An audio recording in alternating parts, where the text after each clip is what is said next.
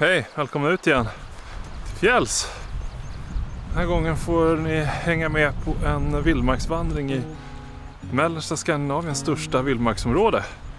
Ett område lika stort som Padjelanta nationalpark faktiskt. Jag är ute en vecka, vandrar en 10-12 mil genom i princip orörd vildmark. Möter ytterst få människor, möter några spännande djur. Bor i mitt nya rättviktstält, misslyckas med att fiska. Ser vidsträckta vyer, vackra fjälltoppar och spegelblanka sjöar. Det är nog ganska fint, hoppas jag. Hej med! How many mountains to get some confidence? How many debates to earn some tailwind? The years pass, I'm still the same. What will it take? Why the wait? Up and down, I'm losing ground. Pretend to tell me what to believe. I ain't got a sweet tooth for lying. Spin to show me how to succeed. My wallet is spreading thin. Flyr jag undan myggen.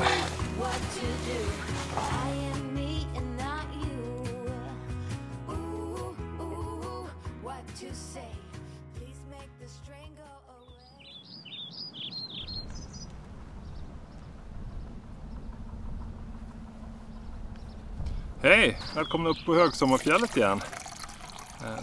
Den här gången är jag uppe i norra Dalarna, i Dalafjällen. Jag ska ut på en liten runda här. Jag kom till Grövelsjön igår kväll. Jag åkte från Stockholm vid 2-tiden. Så åkte jag tåg till Mora och så åkte jag buss till Grövelsjöns fjällstation. Och sen kom jag dit ganska sent vid 10-tiden, så jag vandrade upp på Linnépasset här när jag slog läger. Kom upp ungefär när solen går ner gick jag ner vid 11. Jag har varit här uppe rätt mycket i Dalafjällen. Gjort lite långhelgsvandringar, varit med familjen uppe och nosat på fjället när barnen var lite mindre och sådär. Men faktiskt aldrig liksom sträckt på benen ordentligt, i alla fall inte mot den norska sidan. Så den här gången tänkte jag göra det. Jag ska vandra in i, precis nu här, Femundsmarka nationalpark. Så att jag ska gå in på Linnépasset som jag gått många gånger ner till Sylen på norska sidan, andra sidan Grövelsjön. Men nu ska jag istället vika av och fortsätta in mot Norge.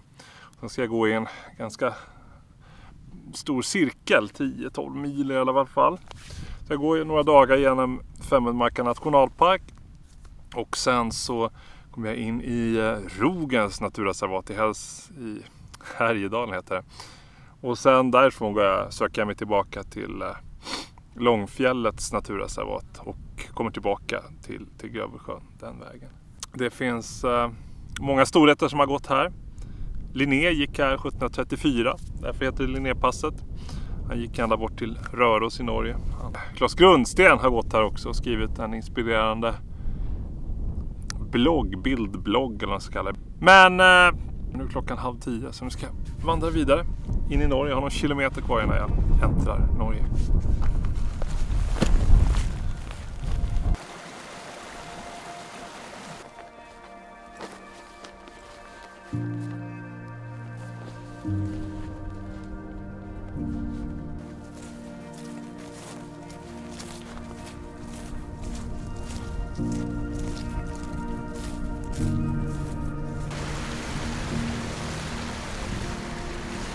Jag tar på här uppe för Linnéstigen. Jag har inte tränat så mycket sista dryga månaden och halv månad. Förkyld, haft ont i halsen. Så nyttigt det här. Det känns lite extra också tror jag för att det är soligt och varmt. 25 kanske. Ja, över 20 i alla fall. Men nu i alla fall kommer jag fram till Riksgränsen Norge. Nu lämnar vi Sverige. Jag kan köra klassiska skämtet först. Håller gränsen.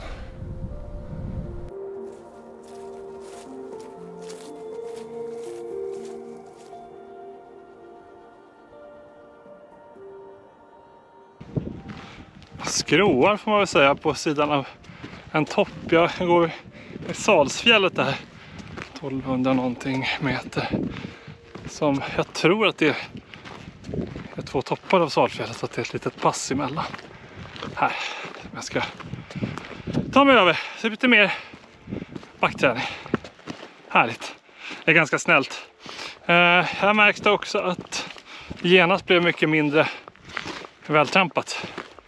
Att vägen mellan Sylen och svenska Grövelsjön där går det ganska många. Sagt en fin dagstur. Men här lite mer enkel single track.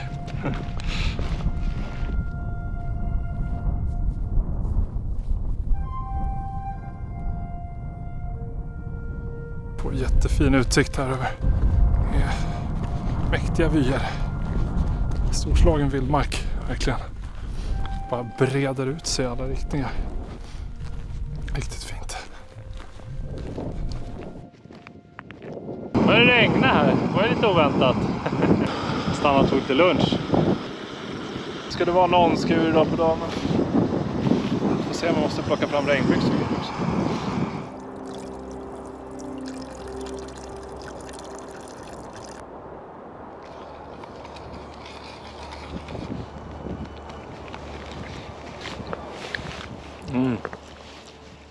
Lagad mat är gott ändå.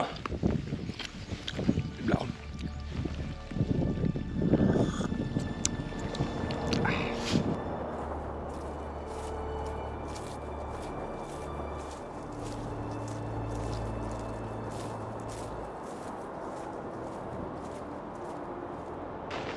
Mycket påtaglig vildmarkskänsla. Vidderna breder ut sig. Och här var man väldigt själv idag också. Min erfarenhet tidigare också att tar man sig bort från de direkta dagstursavstånden från Grövelsjön, då får man vara ganska själv. Även i linjepasset idag som ändå är en ganska frekventerad dagstur så mötte jag en person. Men det var en hel del folk nere i sjön som tältades. De kanske kommer upp senare. Men de här vidderna är riktigt läckra.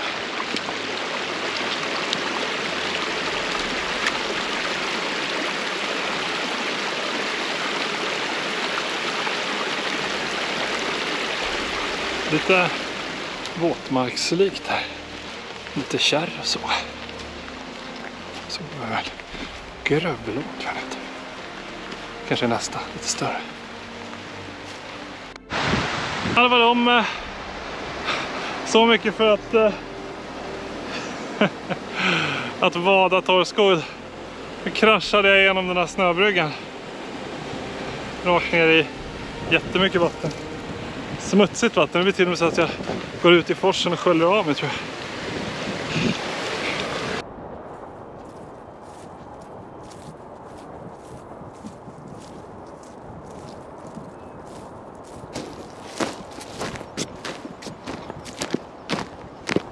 Okej, över en liten höjd där. Den där Forborgen. Sen gå skrå längs Elgohogna.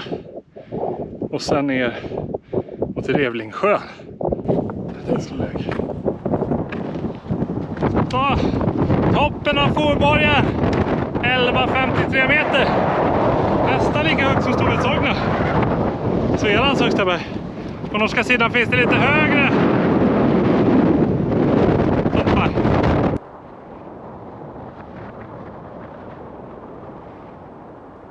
Lite ner ska jag för att det är de två sjöarna som man ser där nere. Så jag tänkte ta sikte på. Jag tror nästan att det är klart med stigning för idag i alla fall. Så att det ser ganska lättgånget ut här så att man vill kunna knata på lite. Jag satt på mig torra strumpor och sealskin-strumpor, så här vattentäta strumpor som andas. Jag tycker de är väldigt bra livräddare.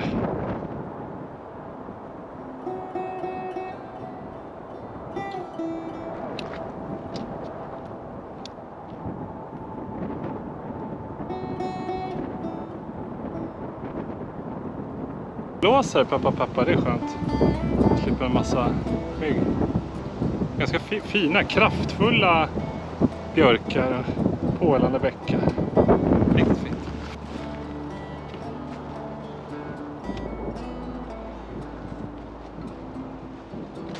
Så, nu närmar jag mig gå längs deltat här. Revlingsjön. Det är 2 sjöar som sitter lite grann ihop. Revlingsjöarna. Och jag ska försöka bo vid dem. Det finns någonstans att tälta där. Optimala vore om det finns en liten udde, men jag vet inte om jag ser någonstans. Men någonstans som är platt utan sten i ryggen är också bra sätt.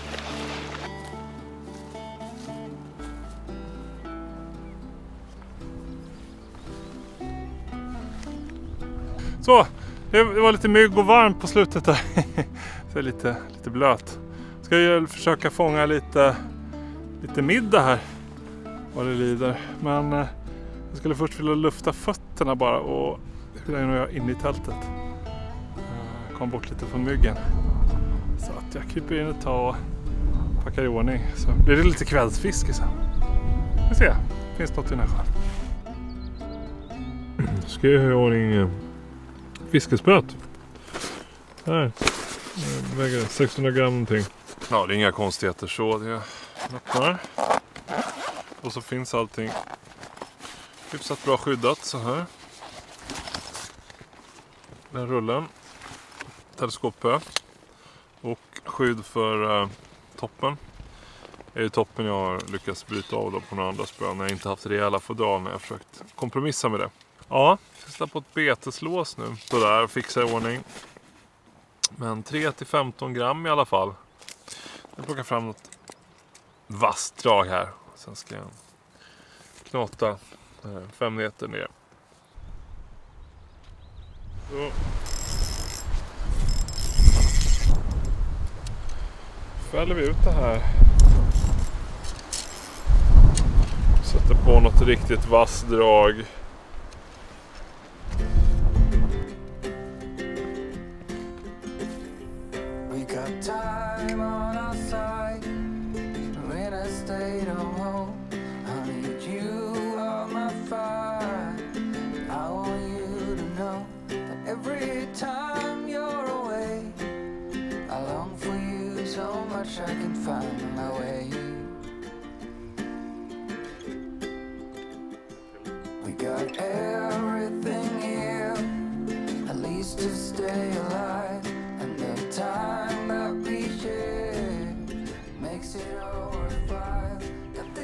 Det var ingen liv just nu, men det kan ju ändras. Jag tar en liten matpaus och sen så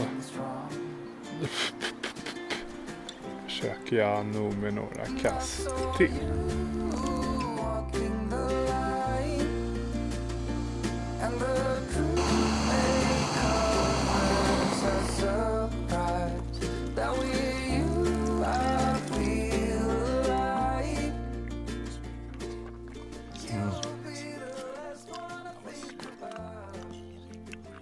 Chicken magdala.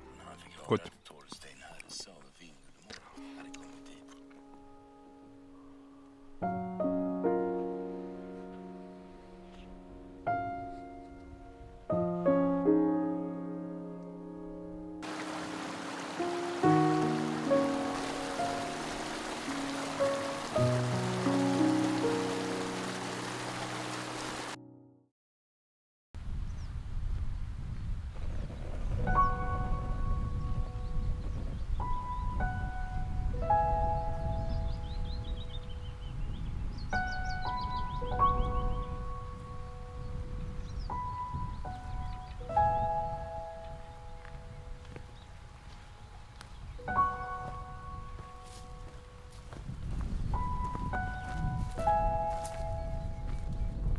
Ja, på väg igen, på marsch.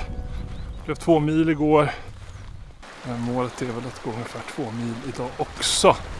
Till en sjö som heter Rosten. Jag ska passera Svukuriset som är en lite större norsk knutpunkt om några kilometer. Det är lite spännande. Det är ju liksom inom någon form av räckhåll från Grövelsjön också. Sen var det vidare.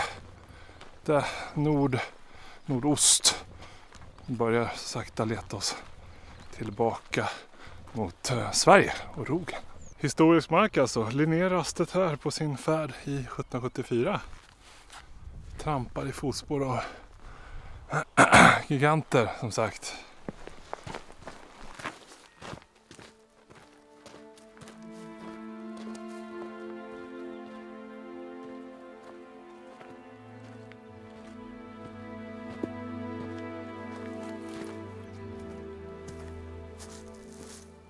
Fick lite frisikt här så nu tonar början upp sig igen.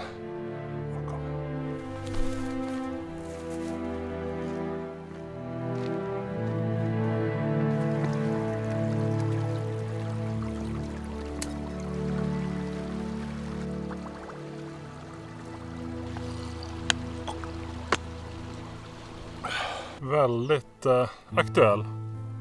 Vad spiser hanmyggen? Blod från mark, plantesaft eller vann? Ja, det kan jag svara på.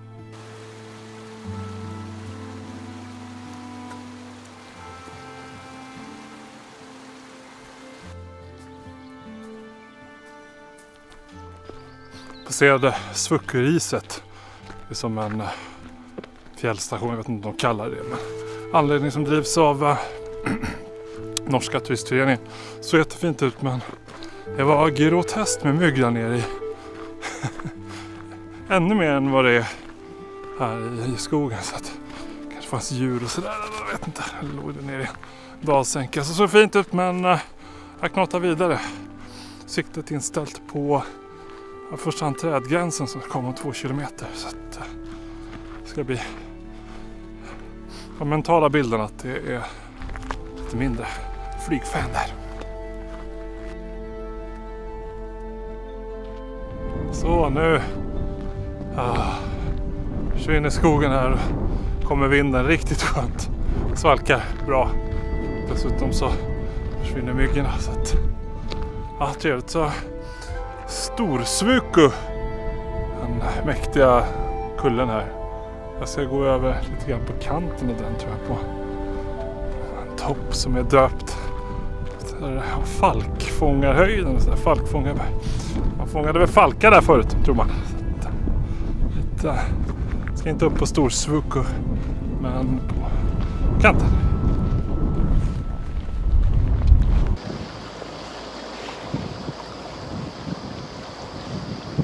Jag ska käka lite. Se vad vädret tar vägen. Det finns lite olika väder att välja på här runt omkring. Det verkar som det slutar regna. Kommer flugorna. Jag passar på att käka också. Det är sista vattnet. Sista tydliga vatten. Källan innan jag kommer till andra sidan av Svuku. Mullrar i fjärran här. Det står långt bort. Kanske det tystaste i fjällvärlden. Han är så exponerad liksom. Jag som precis ska gå över i alla fall på kanten av ett fjäll också. Det är ju man inte ska vara kanske. Nu small det ganska ordentligt här i väster. Jag tror den håller sig där. Den är vädret på väg norrut. Men jag försöker skaffa mig lite mer distans så att jag speedwalkar här västerut, nordväst i alla fall. Jag tar sönder smäll också, så att det uppskattas. Som sagt, Oskar på fjället. Sådär, halvkul.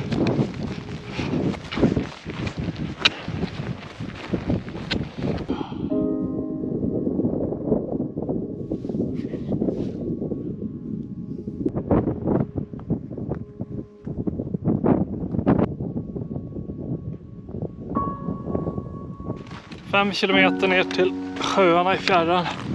Så 5 kilometer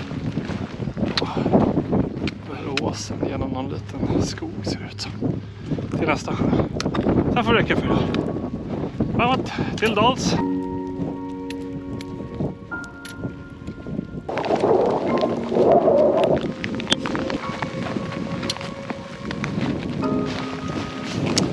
lyckades med en sån här det som jag tänkt på ibland. Varit rädd för att jag ska göra, men aldrig vad jag vet har gjort riktigt. Jag upptäckte att jag hade tappat tältet. Så att jag måste ha glidit ur slarvigt. Så att jag lämnade packningen och så gick jag med stavar bara tillbaka. 2 kilometer fick jag gå. 4 friska extra kilometer idag. Låter kanske inte så mycket, men i den här stenvärlden så går det inte jättefort alltså. Tillbaka mot Oskan också som jag försökt springa ifrån. Mulla liksom vid berget där på höjden, så att jag ville inte vara där uppe, så att jag försökte springa över så att jag ska slippa om Oskan skulle komma bara på en höjd. Men ja, nu är jag nästan var nästan tillbaka på höjden igen. Nu är jag på marsch mot myggens värld igen.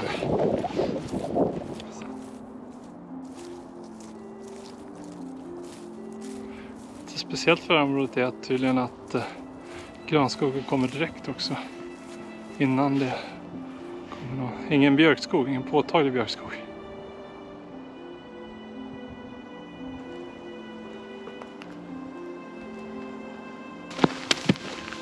Härlig utsikt, överblick över. Så hör man ser inte, men man hör att det är ett lite större vattendrag än roa. Det ska vara bra fisk i det också, men jag bara spinnar med inga fluggrejer.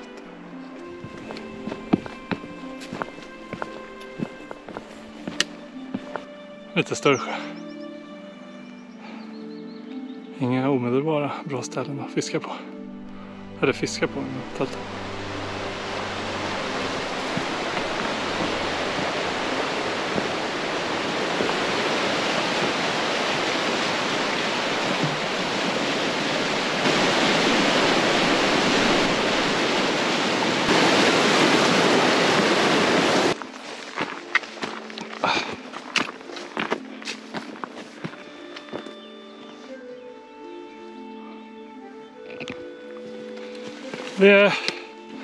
Det var så väldigt mycket, eller ja, relativt sett var det folk där tyckte jag, som fiskade och så, tältplatsen, så att jag tänkte att jag knatar några kilometer till.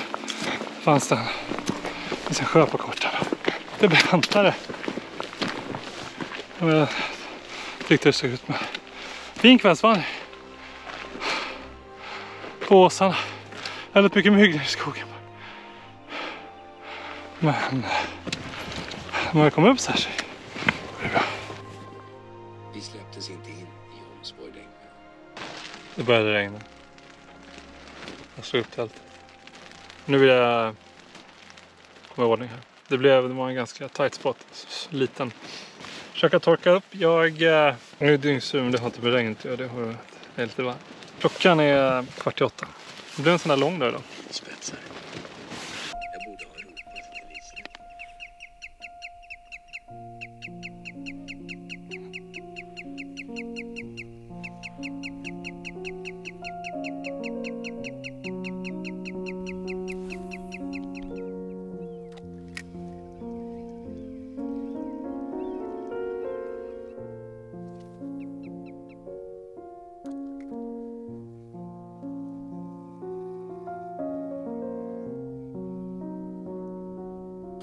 Ja, vilken dag det blev, va?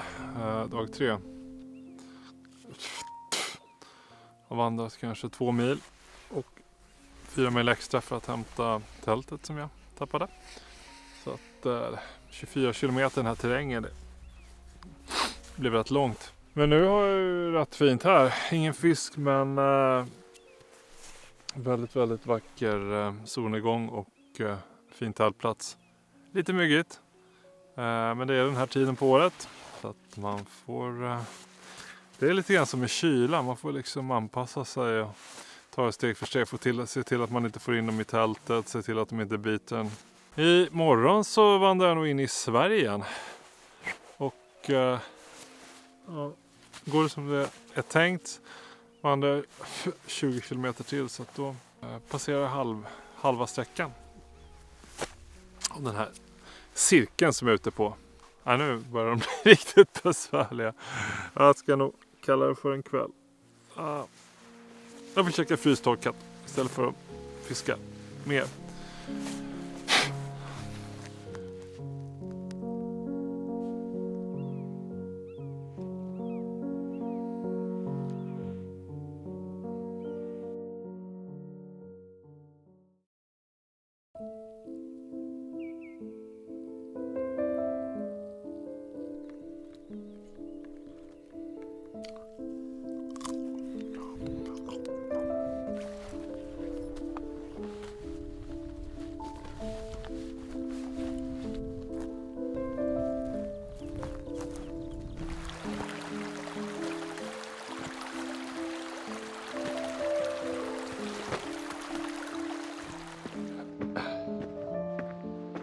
Jag tar ju på step by step på åsen. Skönt att komma upp dit alltid. Riktigt häftig ås där. Särskilt nu när man kommer upp liksom på högsta toppen. Man ser det sjöar och berg åt alla håll.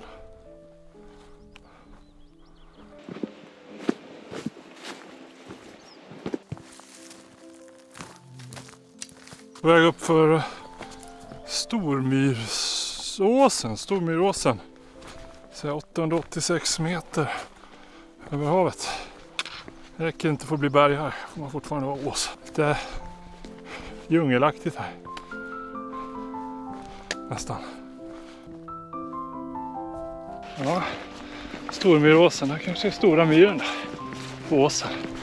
En stigning till. Sen går det ut.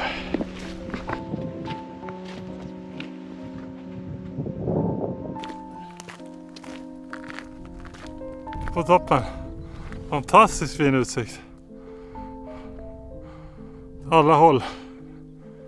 Inte ett tecken på civilisation åt något håll faktiskt. Det är häftigt. Vilken vildmark. Vilket, ska man kalla det här? Stenöken, fast inte öken. En slätt full med stenar. Väldigt mycket sten. Väldigt långt. Passerar den då. Aj! Oj, utan att rycka fötterna får nog titta. Jag sätter fötterna.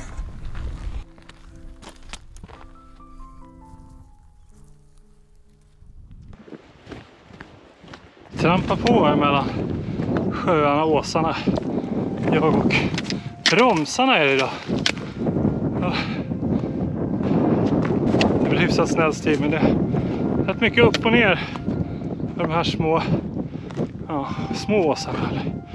Så kallar de små kullarna. Gyttervåsar, sten och små sjöar. Ja, lite upp och ner så att man får bra benträning. Känns som att ser ut som att det är 3 vädersystem runt omkring oss. Man väntar på att något ska komma ikapp. Men än så länge är det 25 grader och sol. Bra bromsväder. En raststuga har inte varit så mycket sådana, men vanligare i Sverige. När det är långt mellan fjällstugan i alla fall. Fint.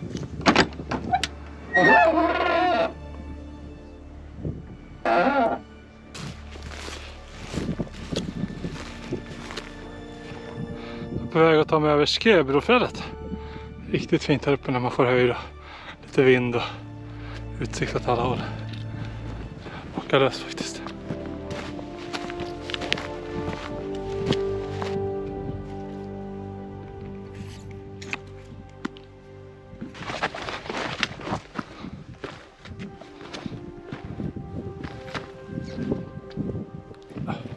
Tackar vi Norge för en fin tur. Fortsätter in i Sverige. Lämnar också nationalparken och går in i Rogens naturreservat. Landskapet kring den stora sjön Rogen ger ett särpräglat intryck med sina väldiga stenblock, lavaklädda gammeltallar och labyrinter av små sjöar. Här kan du vandra eller paddla dag efter dag utan att se vare sig kalhugg eller väg. Ja, det är fint. Tjusigt. breder Sverige ut sig. Ja, verkligen storslagen vy här uppifrån. Hela Rogen och Hävlingen och fjällen runt omkring.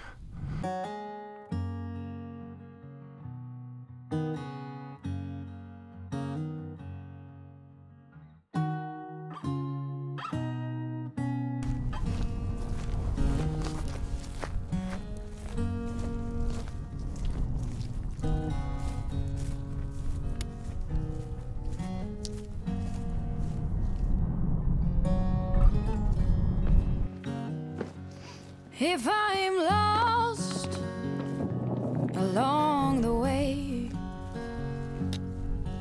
if I wander off onto a different trail, will you forgive me Skövlestugan 1. if I fail when I'm lost and derailed?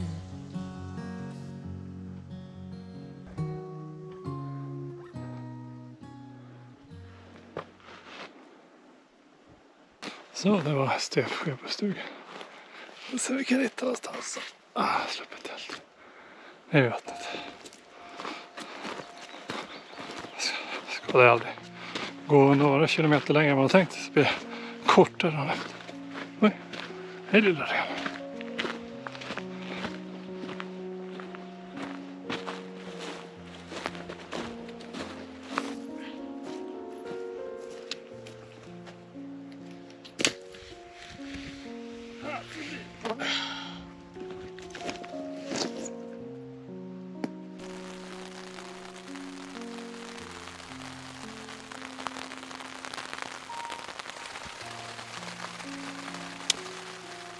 Sex mil då. 5 lite drygt kvar, så jag har gått halvvägs faktiskt. Lite mer än halvvägs. Det är den lilla udda serien.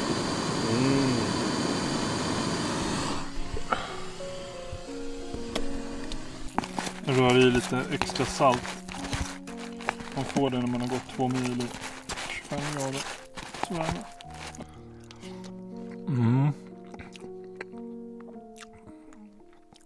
har sagt det förut, tror jag, att det här kanske inte är mina största favoriter. Jag tror jag har kvar de här faktiskt sen jag vandrade Lofoten förra sommaren. Jag tänkte jag skulle äta dem någon gång när jag är jättehungrig. Nu var jag jättehungrig. Om jag inte satt peppar på så. Hungern är bästa krydda. Efter grillkrydda. Gott.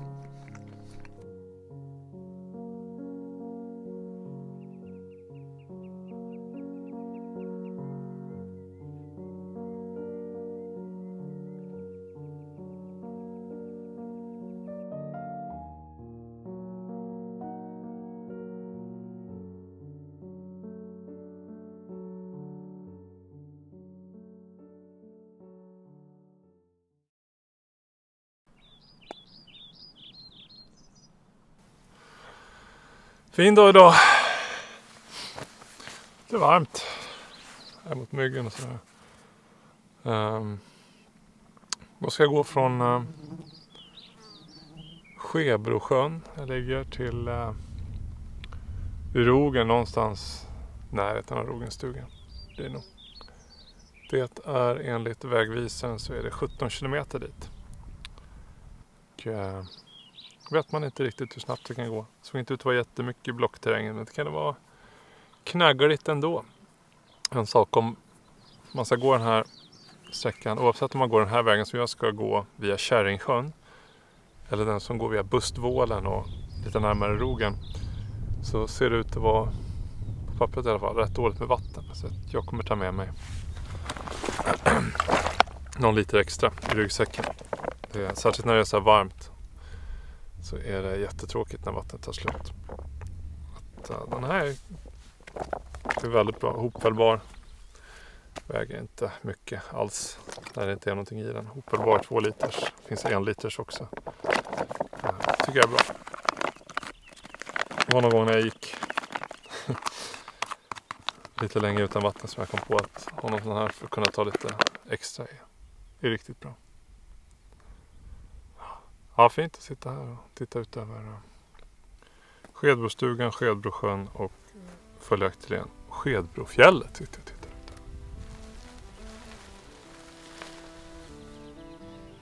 Ligger rätt nära leden.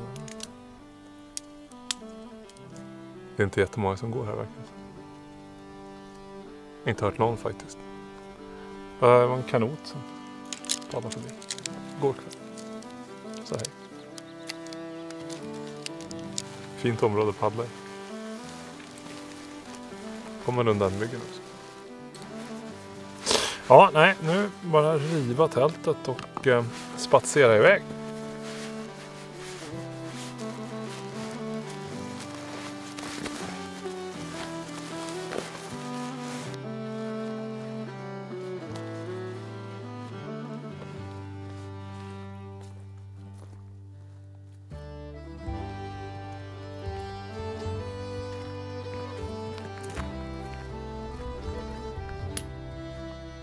Fin liten stig mellan sten och tall. Går rätt mycket upp och ner. Lite mer än vad jag trodde faktiskt. Att bra benträning idag också. Jag trodde det skulle vara lite mindre av det. Sådana här går över sten. Myller av stenar det också. Sen har det varit väldigt stillastående. Varmt. Nu kommer en liten vindflykt. Fruktansvärt skönt. Det blir lite varmt annars. Men det är bra, kämpa på.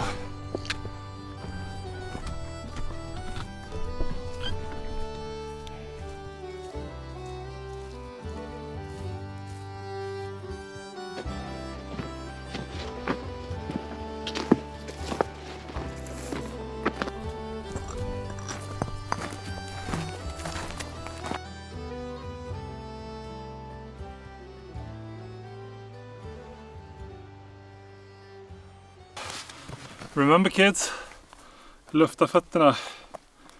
Det bär lite emot när det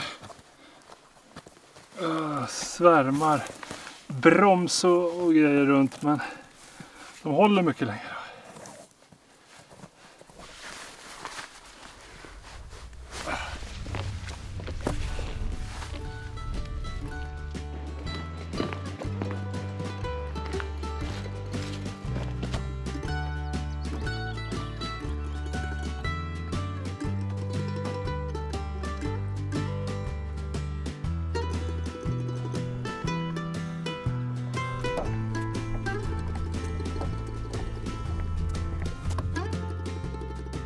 Nu börjar det snart bli dags att när som helst leta upp en bra lägerplats. Siktet inställt på kilometer 80 kilometer märket på min rutt som jag lagt. Den är max 1 kilometer. Och ja, fin vandring idag igen. Lite varm bitvis. Dyngsur igen. Jag har inte mött en människa idag. Annars var en klättring genom skogen. Fin liten passage med häftiga vyer ut mot Rogenområdet. Sen nu vandring bland sjöarna. Bort, och nu ska vi komma till mäktiga sjön Rogen här nere. Ett häftigt ljus över sjön. Här dök till slut Rogen upp i all sin prakt. Gå ner, kolla, det fanns någonstans att bo där också.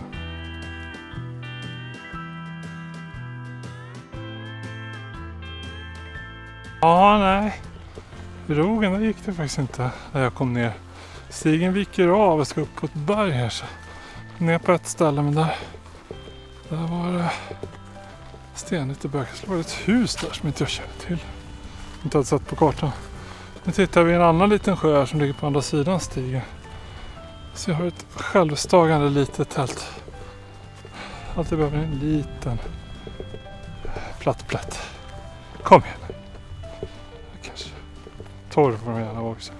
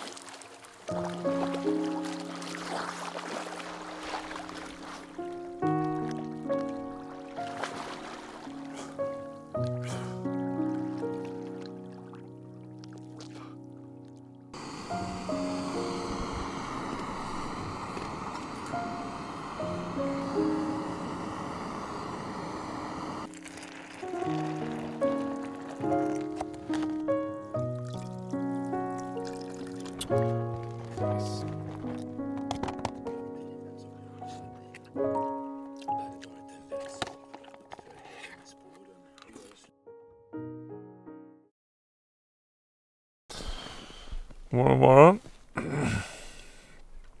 Idag är det fredag morgon. Jag slöade till lite här. Tog sovmorgon. Klockan är 9. Lite sega ben och sådär. Det har regnat under natten. Det verkar faktiskt vara uppehåll. Prognosen skulle det regna hela natten. Men, hela dagen i alla fall. Men det är ju ombytligt fjällvädret, så att vi får väl se hur det blir. Men jag tror att det blir en klassisk packa allting i tältet variant idag i alla fall. Få på regnkläder och få ihop ryggsäcken. Att först blir det lite frukost i tältet. Och det svalar idag i alla fall. Annars har jag vaknat de flesta morgnarna och varit ganska varm fast solen har kommit på. Nu är det snarare så här att jag sträcker mig efter en flis när jag går ur. Osäker. Nej, men kaffe på det här.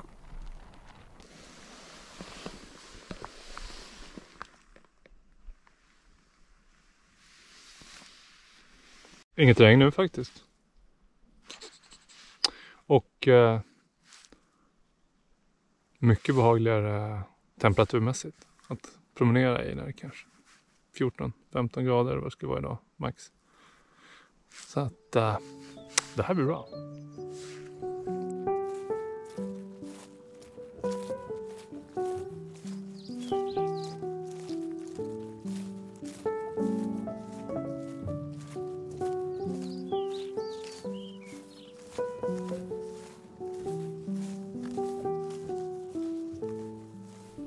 Börjar dagen med att sakta klättra upp på Tandsjövålen. Det är ett litet berg som ligger längs med Rogen, södra änden av sjön.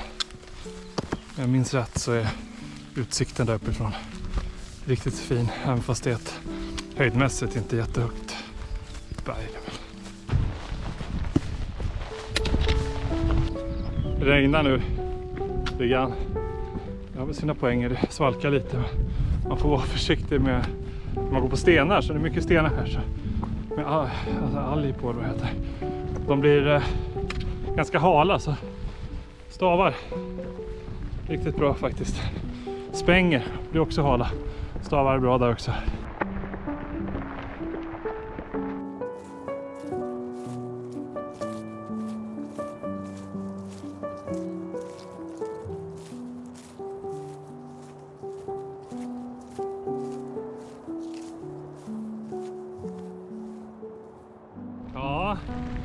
Det var ju typiskt, utsikten försvann. Men den är väldigt fin att lova. Man kanske ser lite av sjöarna där bakom. Kring Kärringsjön där. Och ja, man ser Rogen faktiskt. Jag ska se, hoppas det drar undan lite. Kommer lite högre upp. Det är en liten bit kvar tills det pikar. Sen går det ut för.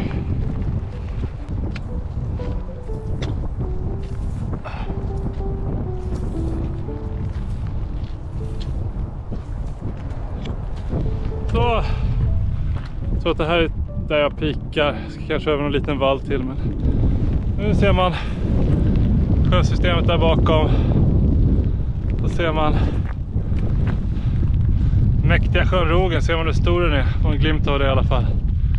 Och så ser man fjället vi ska upp på, tror jag, bakom också. När vi ska upp mot Storrödkärn.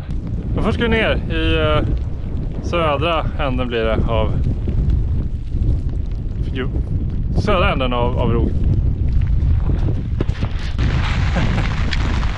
Fika lite här uppe på toppen. Kanske att det blåser lite mer här bara.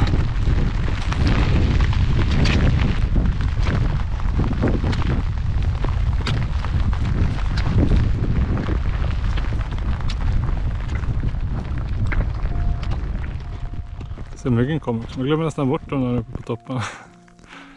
Eller om de hålls nere av regnet. Det brukar de inte göra. De tuffa fjällmygg.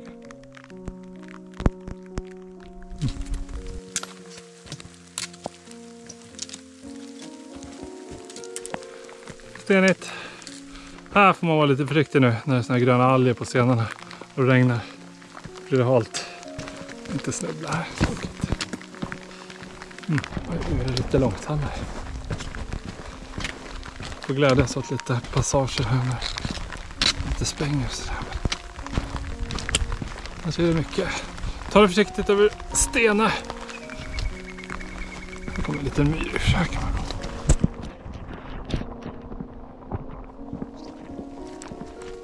Jag har siktat på ett vindskydd nere vid kanten av Rogen. Så det ledet funderar på om det kunde vara en bra plats att laga lunch på. Rensoppa lutar åt.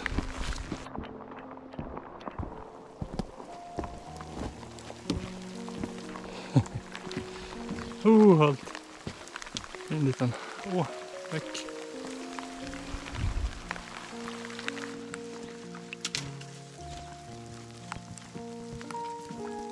Känslan är lite att den här moranen har tar slut. Det skulle vara 2 kilometer ner till sjön.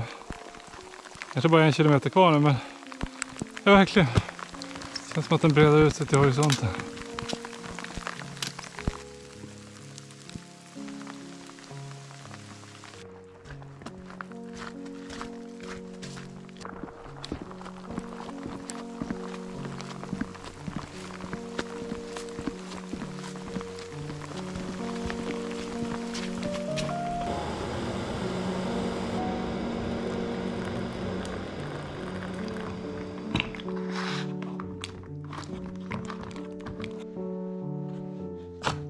Rensoppa. Ta lite extra salt också.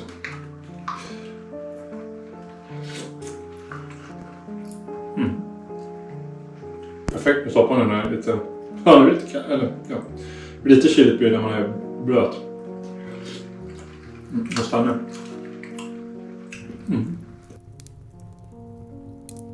Där... fascinerande här. Först går man flera dagar och jagar svalka. Sen så blir det svalt och regnigt och då är en eld väldigt skönt.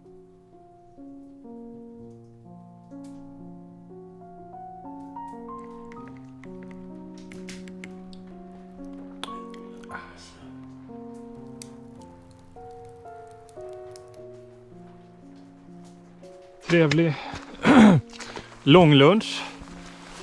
Väntade ut regnet lite och torkade kläderna någorlunda. Kom undan myggen lite. Det är en bonus. Inte riktigt räknat med. Jag trodde bara det var ett vindskydd där. Men nu har jag ett berg att klättra upp på. Så att onward till tops. Den här backen kommer jag ihåg. Då hade jag betydligt tyngre utrustning och så hade jag en packraft och paddlar och grejer. Så att då slet jag verkligen här. Det är fortfarande hyfsat tung utrustning jämfört med många andra. Men inte minst som jag har kameragrejer och sådär. Men jag tror att det är ganska rejäl skillnad då. Jag bara tänker på tält, ryggsäck och sovsäck. Så är det nog 4-5 kilo kanske.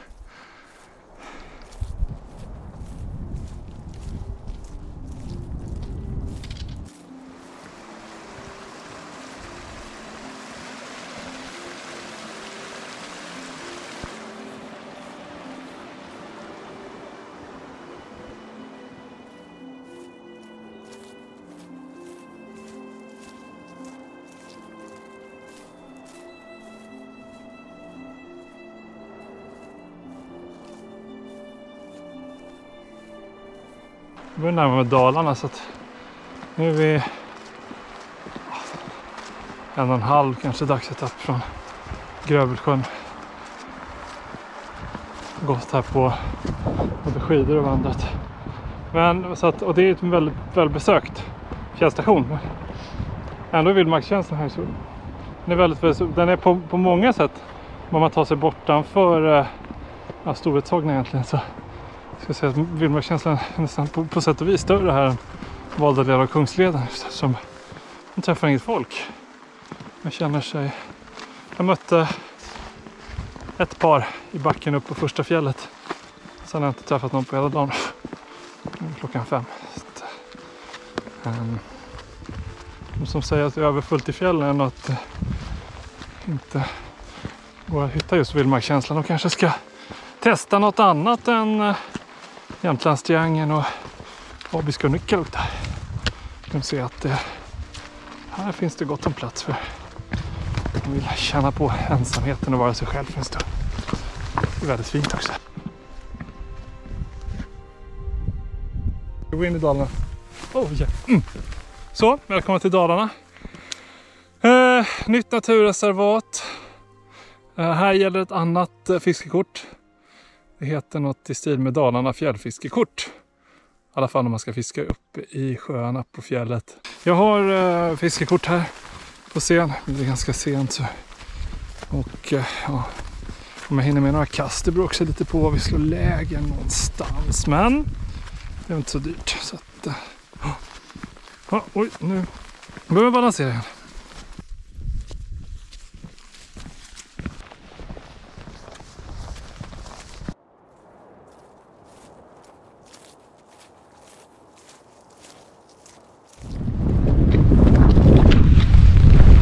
Här kommer STF Storöldsjön fjällstuga. Lättgånget upp här. Considering jämfört med hur det varit att gå på stenen. Lite upp för med en snällstig.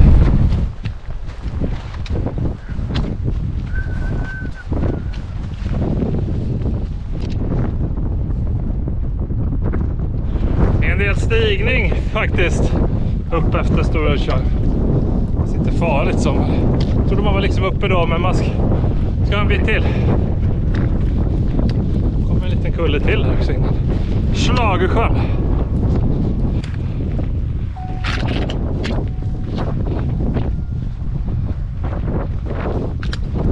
Det är låga moln över sjön och ser ut som det går gäss på sjön också. Blåser upp lite.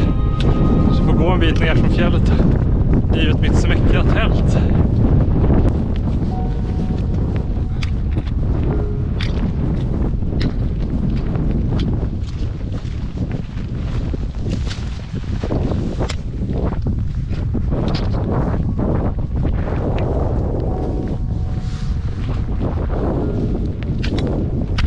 Blåser upp lite nu.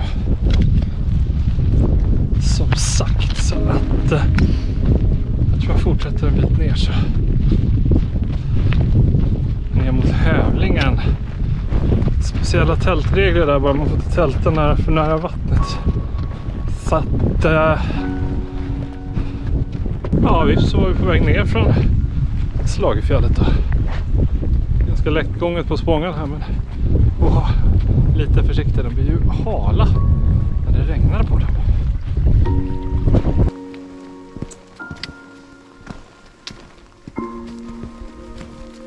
Regn och sten igen, det känns ju igen.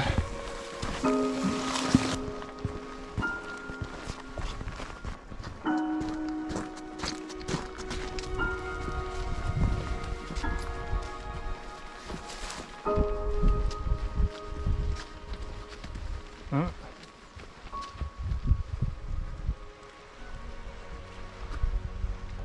Det var ju en lösning också. Man får ju faktiskt tälta vid vindskydden. Den tar vi polisen. Vindskyddet hävlingen it is. Så här blir det sista kvällen på turen. Nu är det så här, sjöutsikt, hävlingen, fint. Klockan är 9 så det blir ganska sent så att då är det kallare en kväll så. Kryper in och käkar lite och går igenom sista dagen, planerar.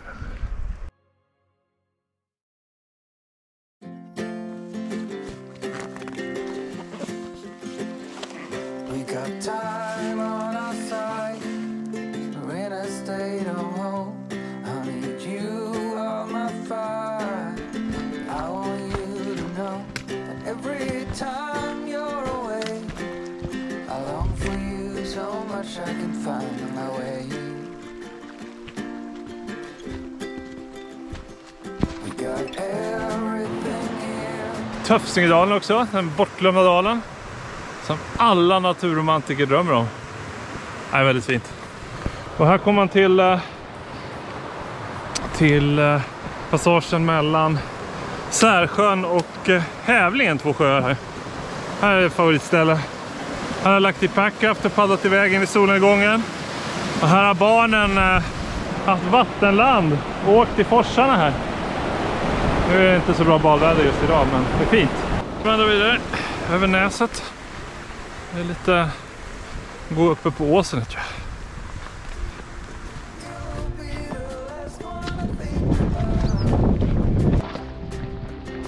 Ja, på Långfjällets sidan sen av hävlingen så börjar den sakta klättringen upp mot fjället, mot kalfjället.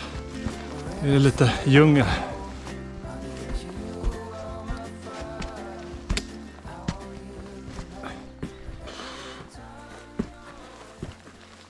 Djungel och sten.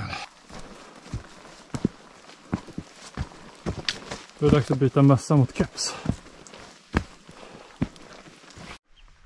Så, 13 kilometer över fjället bara. Kör vi! Upp på tur, Tingsur.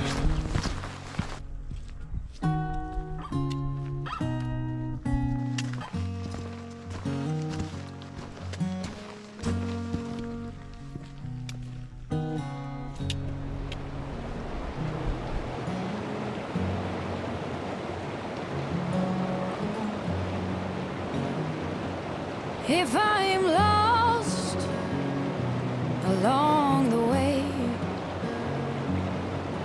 if I wander off onto a different trail, will you forgive me if I fail when I'm lost? Det är Svealands tak här som tonar upp sig. Toppen är gömd i dimmorna. Storhetsågna. Eller gömd i molnen ska jag säga. Regnmoln. Det ser mäktigt ut så här också när man närmar sig. Här kommer Fosssjöarna som ligger lite vid foten av Storhetsågna kan man säga. Här har vi bott trevlig sommarkväll. Sovit i tält nere på en udde. Fiskat i solnedgången. Det var ett populärt plats lite längre bort här vid broarna för folk som vill bestiga Storhetsågna. Kan man ha basläger. Jättefint. Det slår aldrig riktigt fel. När man kommer hit om Storhetsågna på något sätt mot Grövelsjön så är det mycket mer folk. Det är jättefint, jag förstår det. Det är lättillgängligt och bra så att man hoppar på det här med vildmarkskänsla. Så ett tält, två sällskap till och sen en kille som har gått. 3 sällskap till, 4 kanske. Ja, så att då dyker det genast upp folk.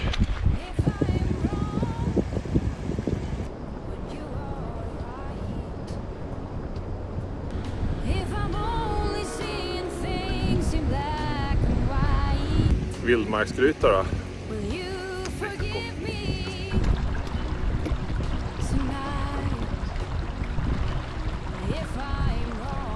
Kommer snart dalen här också. Pik Långfjället. Det gick ganska lätt upp tycker jag.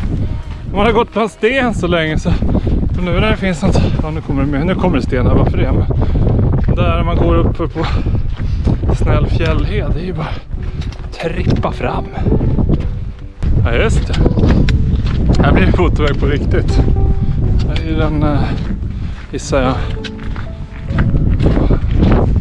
Ja.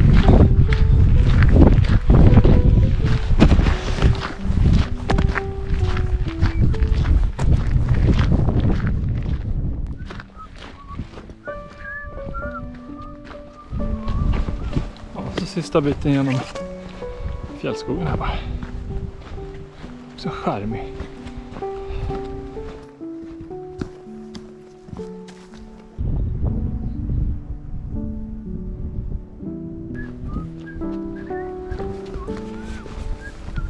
Känns som fylla på Hofors bästa stopp.